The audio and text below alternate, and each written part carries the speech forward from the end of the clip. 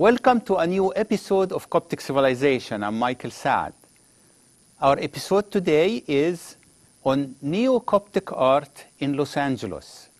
And our guest is Madsen-Hernandez, who just completed and received her master's degree from Claremont Graduate University.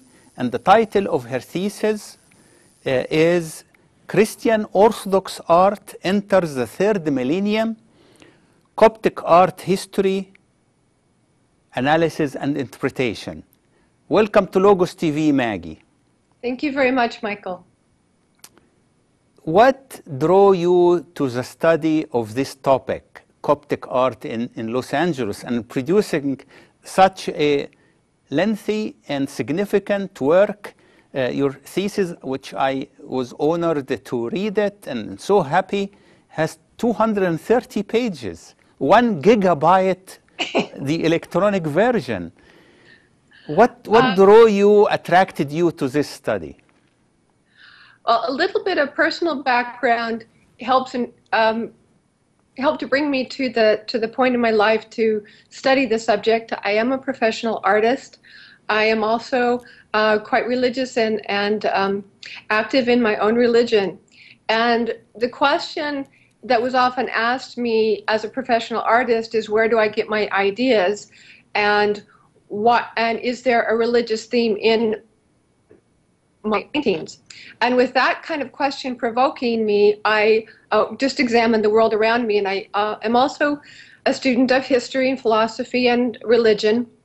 So when I encountered the Coptic program at Claremont Graduate University, and particularly working with Gaudat Gabra, it was a natural fit. It seemed a natural fit and a natural time for me to bring this academic curiosity about religious artwork, its history, its interpretation, how it is used as a liturgical tool or just as a tool of devotion, together with my own work as a professional artist. And I met Gaudat and sat in on a couple of his classes, and it felt like the right time and the right place to begin bringing these two separate interests together. So I focused on the Coptic Church and the iconography of the Coptic Church, principally because its history, it is a 6,000-year history. It reaches back into the history of Pharaonic times, and there seems to be an unbroken arc of visual language and visual history that transcends all the epochs of time, from the earliest Pharaonic times all the way down to the third millennium, which is hence the title of my thesis. And more so than any of the other Orthodox churches, the Coptic Church seemed to have this consistency, and you could trace it back through time, back and forth through time. And I liked that very much as a means, as an academic tool, and as well as an artistic tool. So I began studying with Gaudat Gabra, and with his help and with the help of Tammy Snyder and Karen Torgeson, was able to create a program that studied religion, the study of religion, with art as my text, instead of the linguistic texts being the source of subject and the source of the interpretation and study. It was the artwork, particularly the Neo-Coptic style and the Neo-Coptic artwork in Los Angeles, the work pioneered and begun by Dr. Fanous. Professor Gabra pointed out that there was a gap in the study in documenting the history of the Coptic visual material culture as it was leaving Egypt, as people moved out of Egypt into the diaspora. There wasn't anyone capturing and documenting the visual material culture or the iconography. And so that became my area of focus, and to document particularly the work in Los Angeles.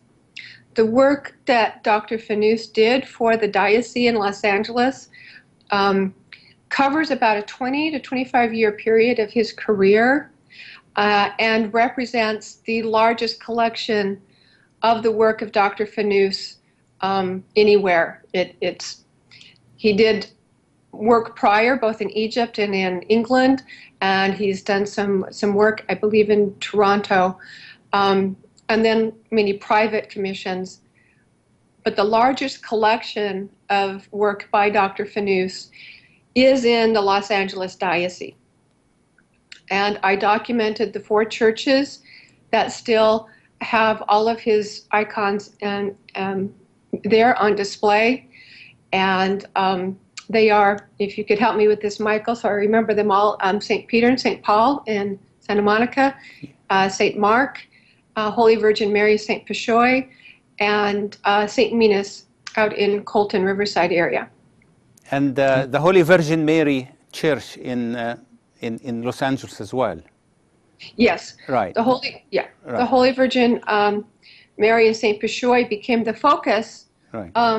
I documented all of the churches, the artwork in them, and then the focus for the thesis was Holy Virgin Mary and St. Peshoy, where I kind of took an approach of, if this were I'm documenting it as if it were a find in antiquity, where I have the floor plan, I've identified where each of the icons is located in the building, and how a person would engage with each of the icons if they were to enter into the narthex, and then proceed into the nave, through, and then through into the sanctuary.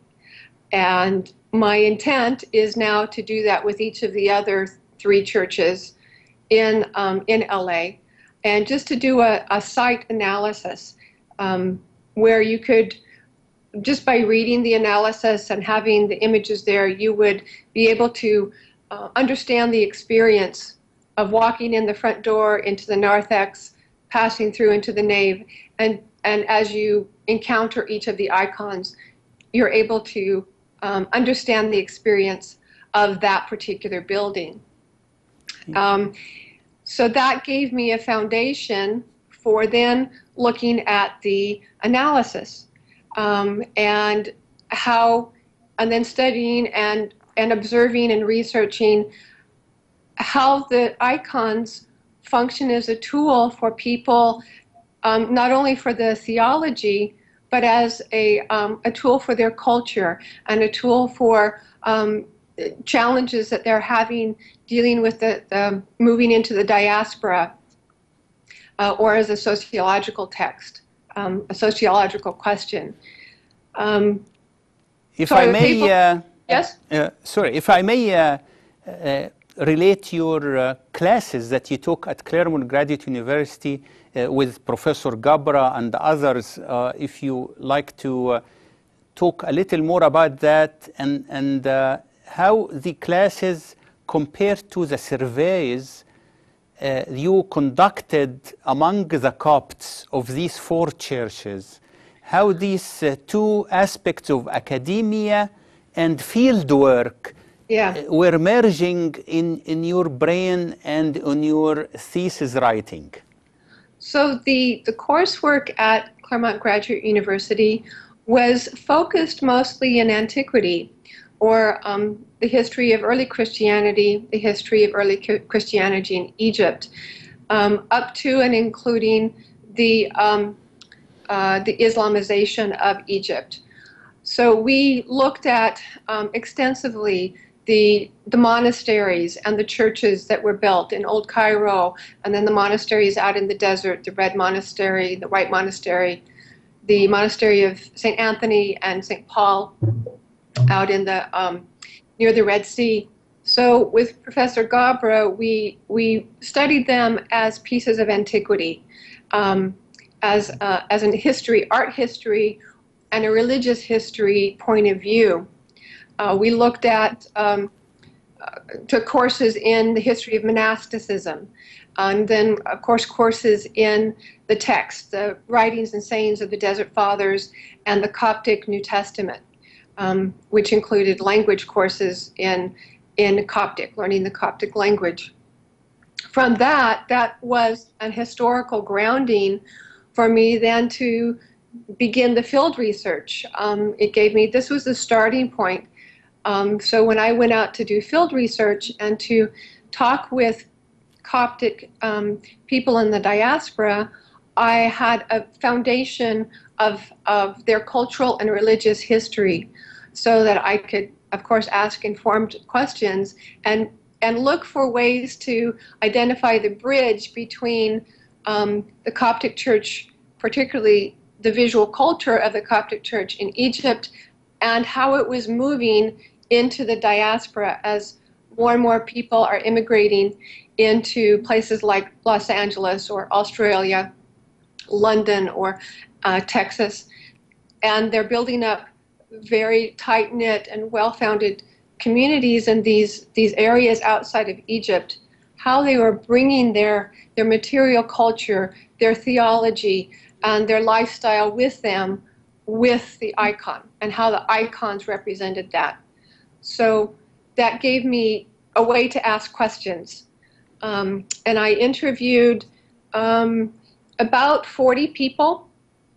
My intent was to get a snapshot across the demographics of the Coptic community. I interviewed by way of a Sunday school teacher. I had one of the Sunday school teachers go in and ask her Sunday school class, some 8 to 12-year-olds, simple questions about the Coptic artwork, the icons that they liked or didn't like, and what and why.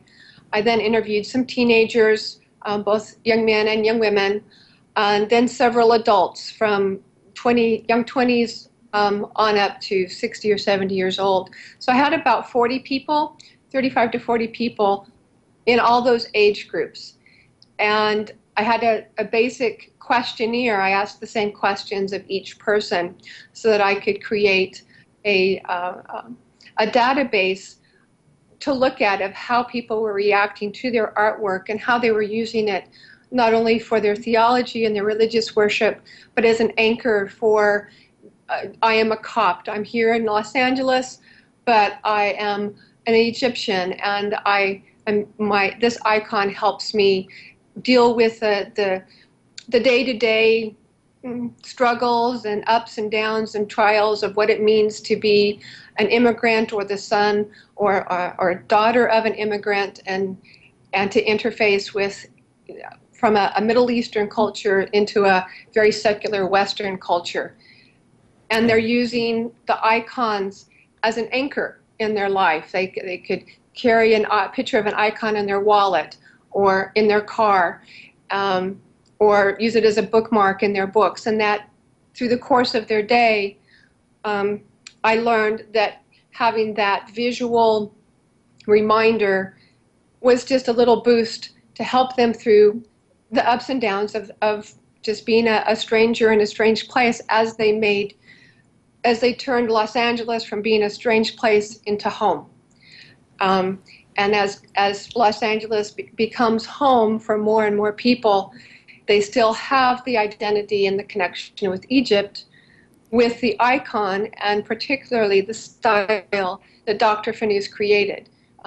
You made me actually appreciate more and more the wisdom of the leaders of these communities, the 4 churches and actually 2 more churches, so 6 in total in Los Angeles area, the wisdom of the priests in particular who invited Isaac Fanous to come from Egypt, I remember in the early 1990s, to paint and write icons on the walls of these 6 churches.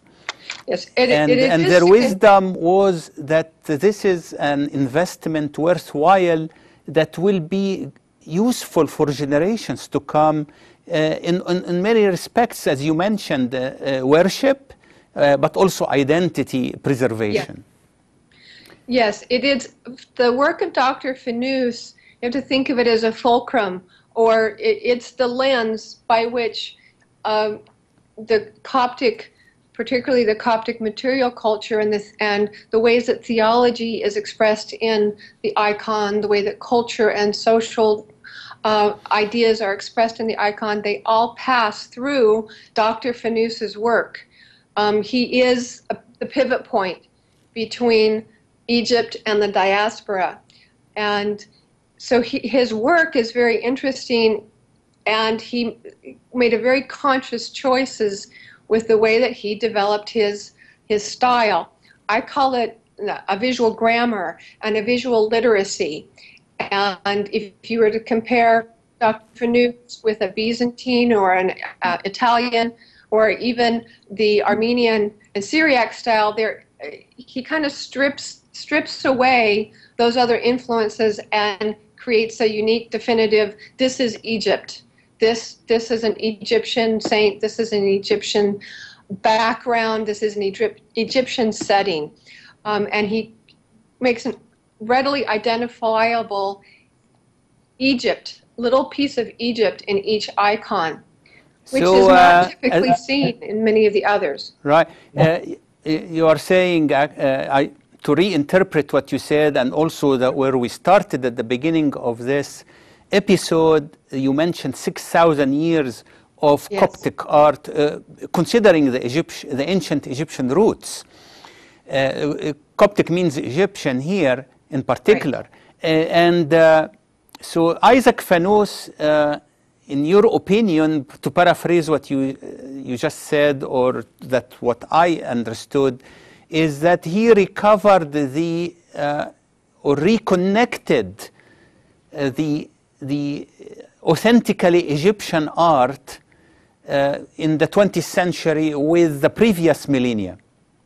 He found a way to synthesize everything together.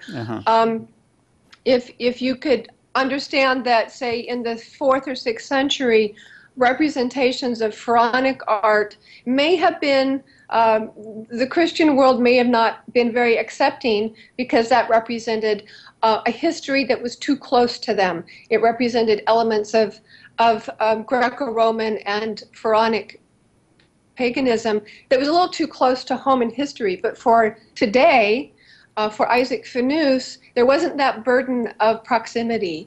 And so he could reach into pharaonic art and into the representations and say, yes, this is Egyptian, and it has a place in the iconography of the Coptic Church as you said, as an icon of identity.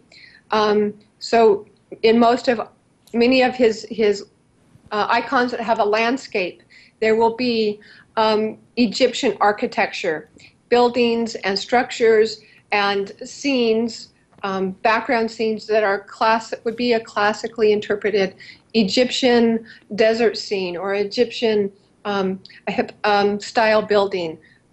For example, I have seen the Temple of Hatshepsut stylized in the background of the flight to Egypt, in one of his icons of the flight to Egypt. So it sets it definitely in an Egyptian setting with an Egyptian identity. And he was able to bring all these pieces together. How much of it was intentional and how much of it was not, I don't know yet. I would need more time to research into his life specifically and his motivation specifically.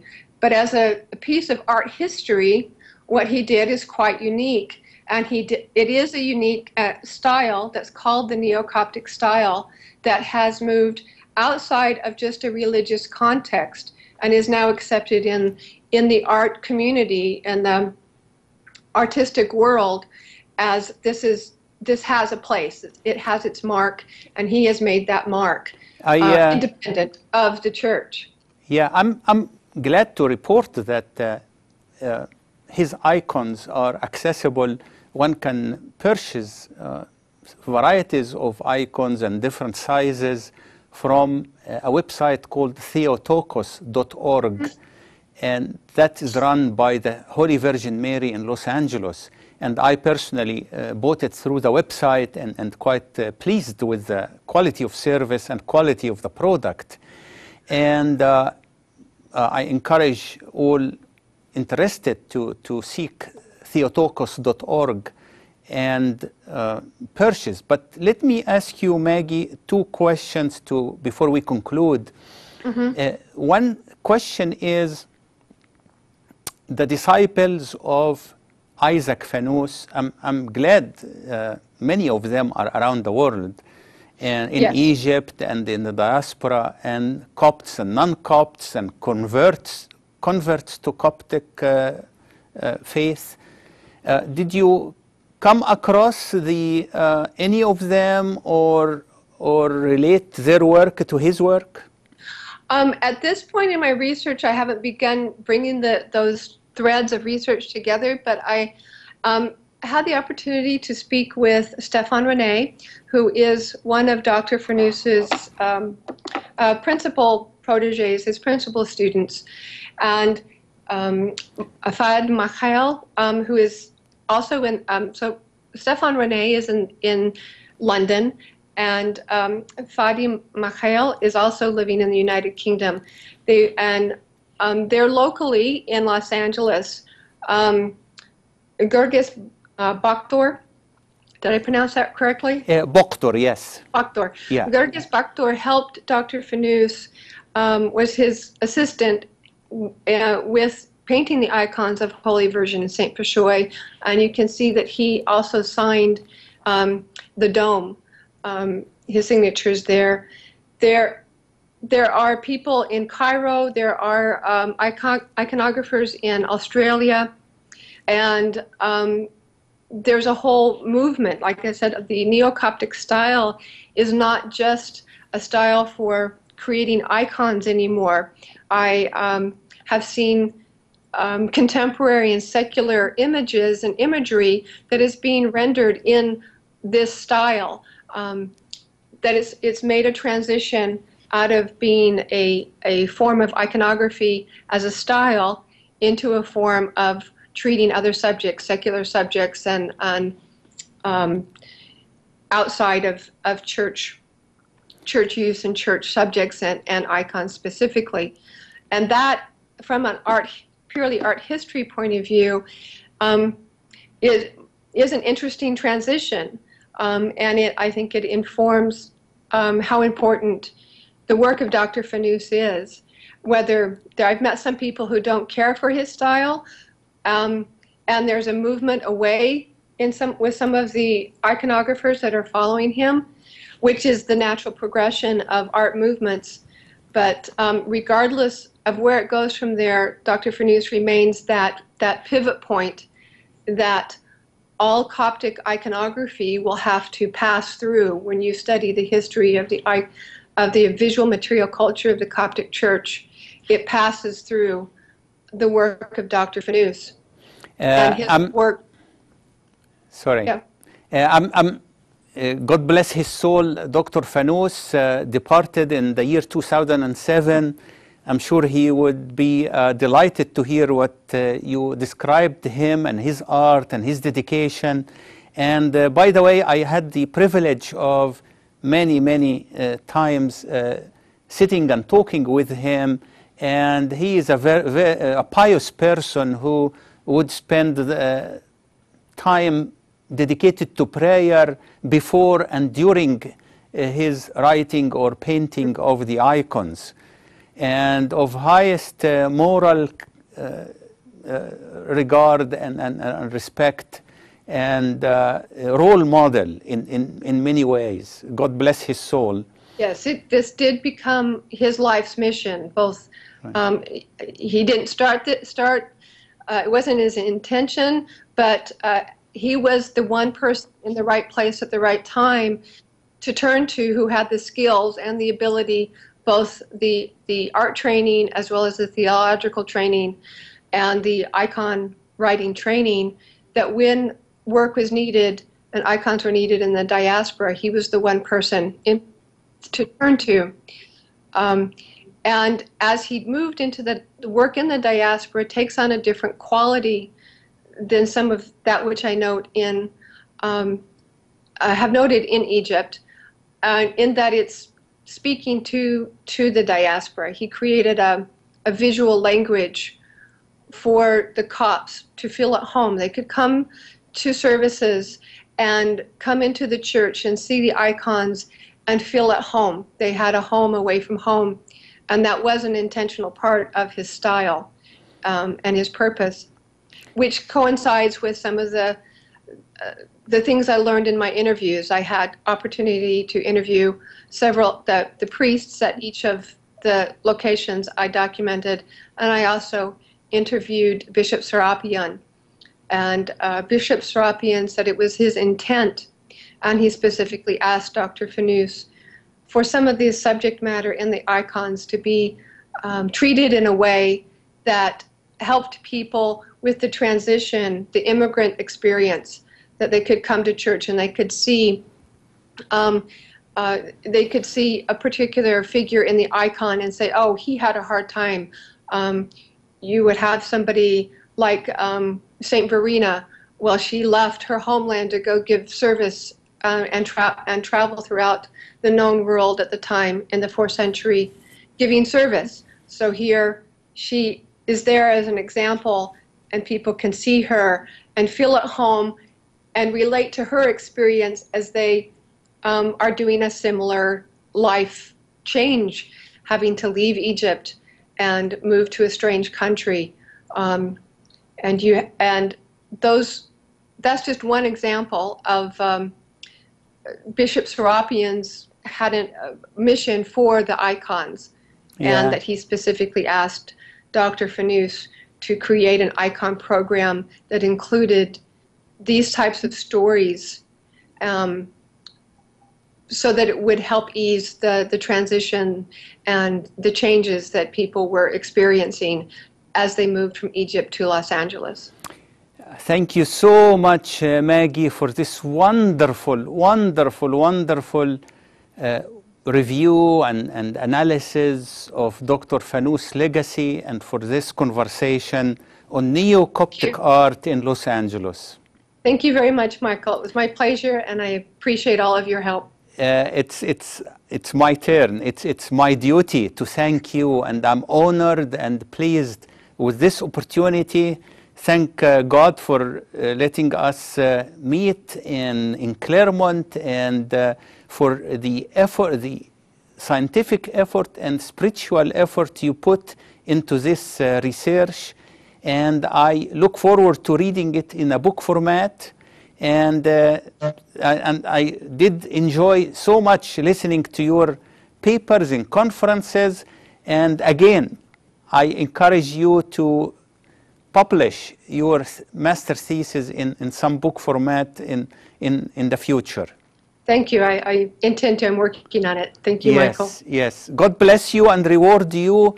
Our viewers, thank you for watching Logos TV, our program Coptic Civilization. I'm Michael Saad. See you next week.